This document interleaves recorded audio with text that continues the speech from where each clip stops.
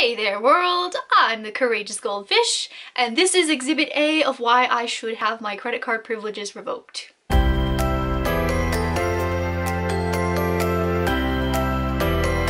I've been saving up prize figures to make end of the season like fall/winter figure haul because I mostly do single videos for my scale figures and then compile all of my prize figures into one video like seasonally, but unfortunately my January pre-orders got delayed, which is not surprising because it's Tokyo Otaku mode.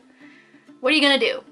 So today I actually have a merch haul. So I do have some figures. I'm gonna go ahead and get my fall figures out of the way. You've probably already seen a few of them in my other videos, but I thought that I would give some in-depth thoughts and some b-roll of them. And then I've also got some other merch that I've picked up over the course of these few months. And we have a mystery box from Hobby Genki to open today. I have a few things to talk about, so let's just get right into it. And the first thing that I have to show you is these earrings. So I love Nintendo. I grew up on Nintendo games, and so when I saw these adorable Kirby earrings, I could not resist, especially because I like the style of the Kirby earrings as well. When it comes to like nerd fashion, I'm very like I'm fairly conservative because I like it to be like fashion forward as well instead of just like somewhat questionable, and so I really liked these. I thought they would go really well with a lot of my outfits because I have a lot of pink and a lot of yellow in my wardrobe, so I was super duper excited to pick these up. They were $13 from Hot Topic. Also from Hot Topic, and on the same day, they were having a sale, because they're always having sales, that was buy one get one 30% off, and so I also picked up this really adorable liquid Kirby star keychain. This is just adorable. I cannot wait to put it on my school backpack. It's just got some really cute like star glitter on the inside and a little like floating Kirby dude. Absolutely adorable, and the plastic is super sturdy. It doesn't feel like it's gonna break open on me. I really like the gold clasp. It just kind of gives it a little bit more sophistication, if that's a word you can use to describe this object. But I am in love with this. It was also $13 from Hot Topic. Alright, now to get into my figures. I have 3 figures to talk with you about today, and 2 of them came to me from Anime Bargain Bin Victoria. I got an Instagram ad for Anime Bargain Bin, and so I decided to try out the service and see what I thought about it. They happened to be doing a 30% off in-stock items at the time that I ordered, and so I got 30% off of the figure that I bought that was in stock, and then I paid for a pre-order that just kind of got lumped in and sent at the same time. The figure that was in stock that I got the 30% discount on is the 2021? It's one of the 2020 something Sakura Mikus by Taito, and she is just adorable. In my opinion, this is the best Sakura Miku pose, and so I was super duper excited to add this one to my collection. I absolutely love the pink color scheme. Everybody knows Sakura Miku is one of the best Mikus, and so I really wanted to have one in my collection. Now, this figure is adorable, but I have to say quality-wise, it is definitely my worst Taito figure. You can really see the messy sculpt in her hair. Her left pigtail pops out at even the slightest hint of wind. Her paint job is not the greatest ever. You can kind of see in and around her boots that the paint job is not the greatest thing ever, or like her sleeves are kind of messy. You can just overall really tell that this is a lower quality figure than the other Taito Mikus that I have. From far away, she looks great, so to have her displayed, I'm really excited about. But yeah, overall, she's not the greatest quality Taito figure that I own. Still can't super duper complain though, because the Taito figures are cheap, and for what you get for the price that you pay is pretty fair. But I will say I was expecting more because of my previous experience with Taito Prize figures. Not to say that they're all bad, this one is just kind of eh. And my pre-order from Anime Bargain Bin was the Sailor Moon Eternal Glitters and Glamours figure. So obviously, you know, I love Sailor Moon. I have a Sailor Moon tattoo. I'm always talking about Sailor Moon, and I am quite vocal about the fact that we usually get very stiffed for good Sailor Moon figures.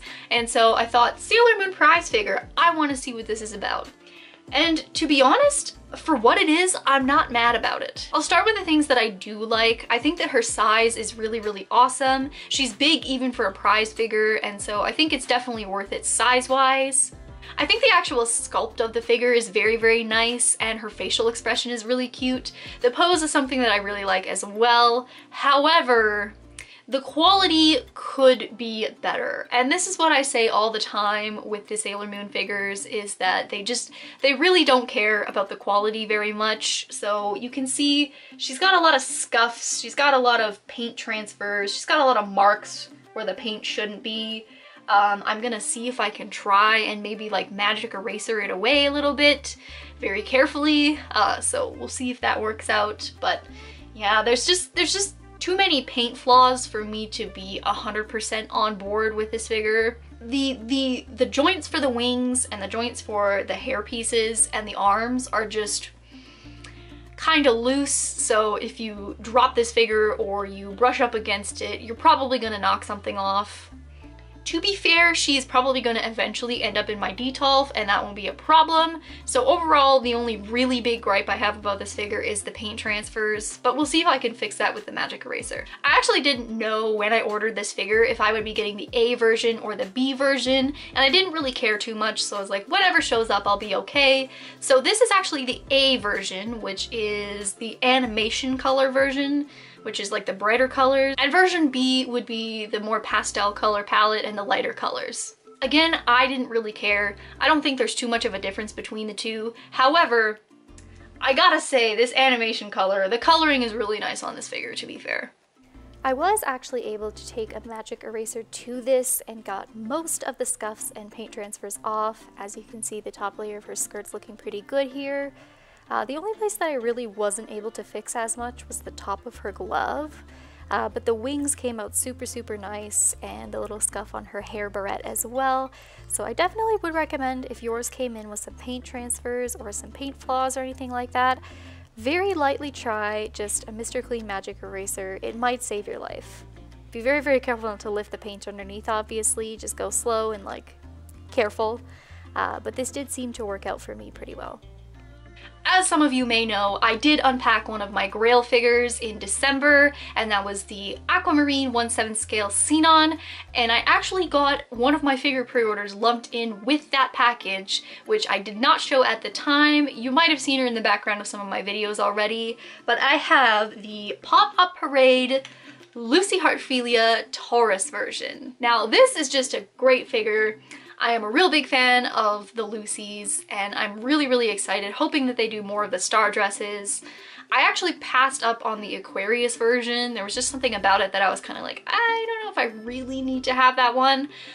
But then this prototype came out, and I was like, oh no, I need to have that.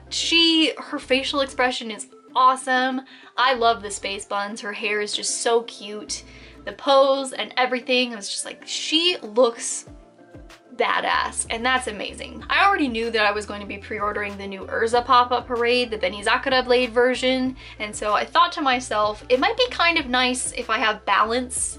If I have two Lucys and two Urzas, they can sit together and it'll kind of like make my collection flow, right? So that was kind of my thought, but I do actually like her just because it's her, right? Like, I didn't buy her specifically to go with the other Urza. She actually is a really good figure. I think a lot of people have really been harsh on the pop-up parades lately, saying they've been going down in quality and the paint job isn't as nice. That hasn't been my experience. My experience with the pop-up parades is great. I am an avid defender. I think that they are a great line that Good Smile is doing, and I can't wait to see what they do with it. Juan Hobby is coming up, and so I am assuming that we're going to get some pop-up parade announcements, hopefully, fingers crossed.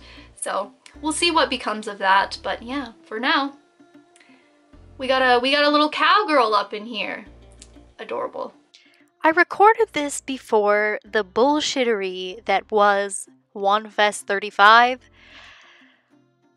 And let me just say, this comment did not age well. I'm going to do a whole entire video next week talking about my thoughts and my feelings on the Pop-Up Parade L and XL.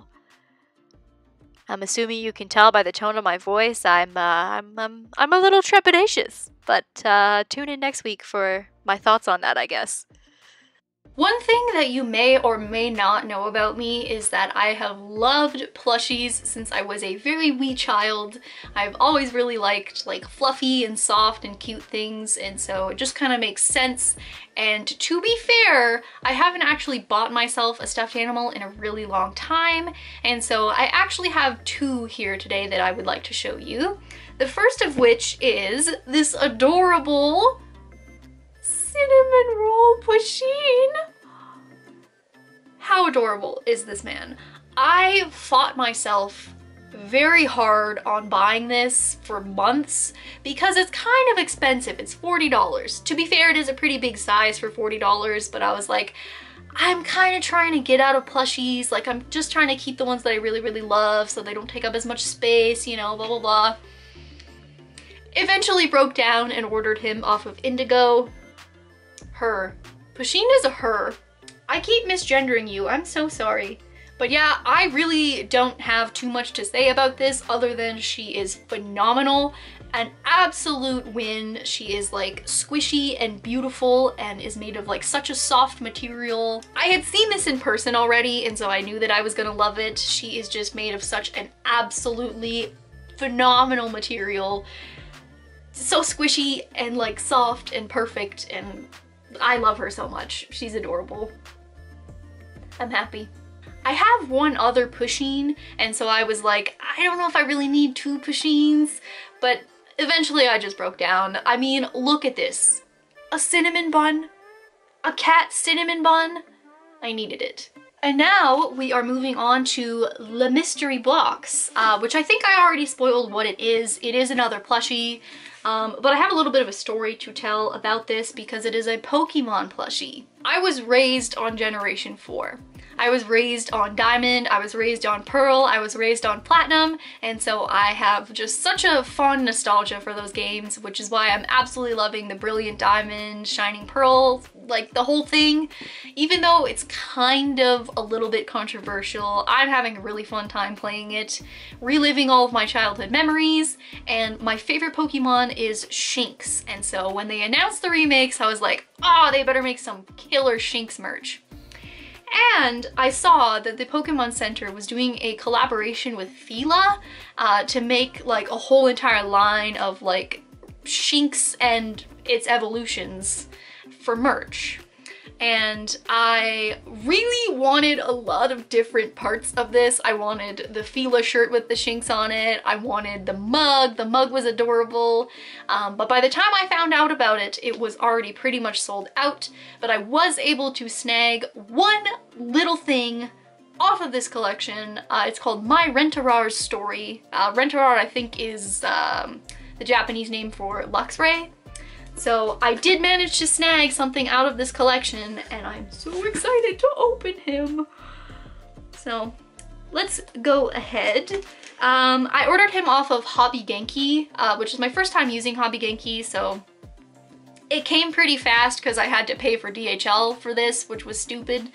But, you know, that's just the life of a person importing things from Japan right now. Free him. We will free him.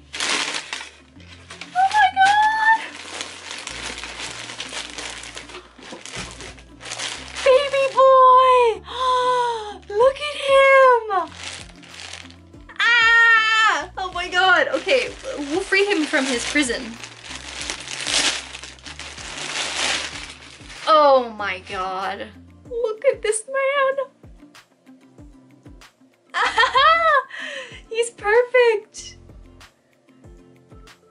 And he's got like the big tag even. Oh, I love it. Okay. So this is the My Rentarar's Story Shinx plush.